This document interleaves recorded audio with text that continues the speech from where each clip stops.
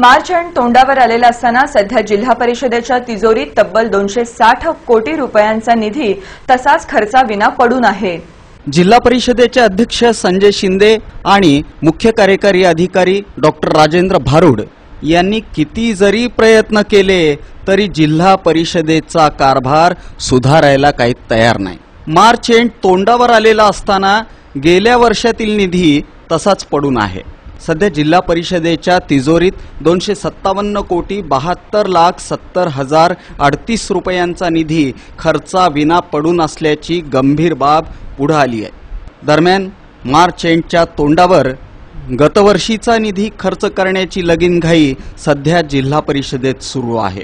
जिल्हा परिषद सेस योजनेसह विविध योजनांमधील सन 2016-17 197 कोटी 29,84,829 रुपयांचा निधी अखर्चित होता। त्यापैकी चालू वर्षात 85% निधी खर्च करण्यात आला आहे।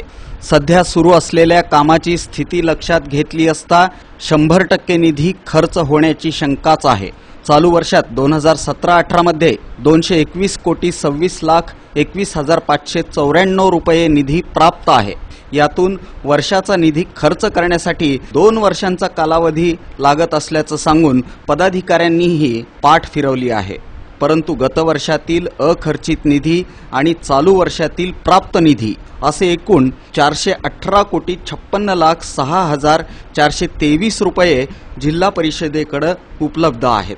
या संदर्भात सुट्टी दिवशीही अध्यक्ष संजय शिंदे आणि मुख्य कार्यकारी अधिकारी डॉक्टर राजेंद्र भारुड यांनी विभाग प्रमुखांची बैठक घेऊन खर्चाचा आढावा घेतला होता।